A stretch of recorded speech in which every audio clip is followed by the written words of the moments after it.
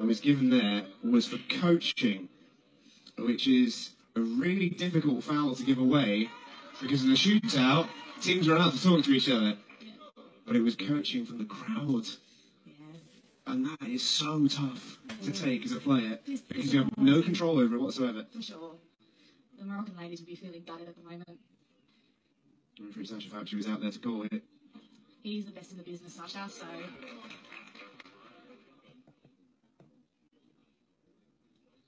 So Sandra Bryan at the table. Last time we saw her at the table, she made, as Ben said earlier, one of the most impressive 8 balls under pressure we've certainly seen all week. Maybe even better than that. Sandra has been the coolest player in the house for Ireland. She'll be delighted to get to the table before the 15-second shot clock of that. That is for certain.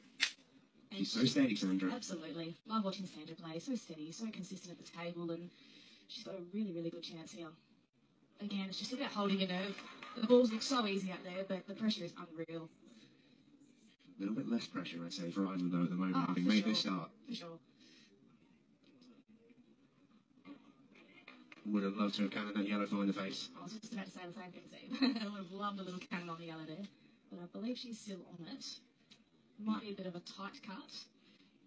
Might even be a little bit of credit here to playing the double. Yeah, for sure. Treble. Oh, dribble. Dribble. Oh, Sandra Bryan got all the shots. Sandra pulled out all the big shots today.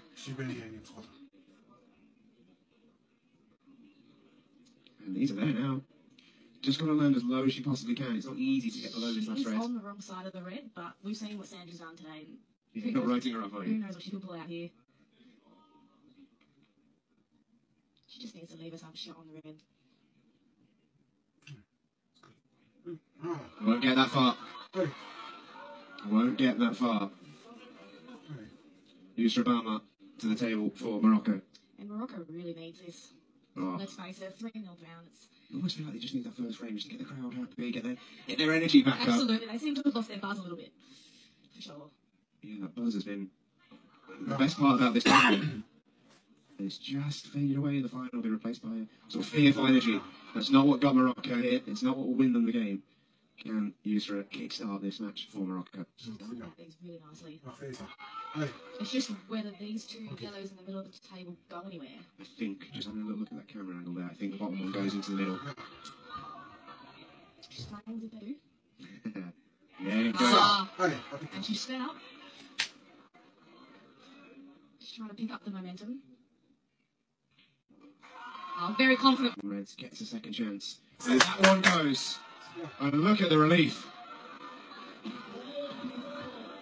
And the girls are fired up now.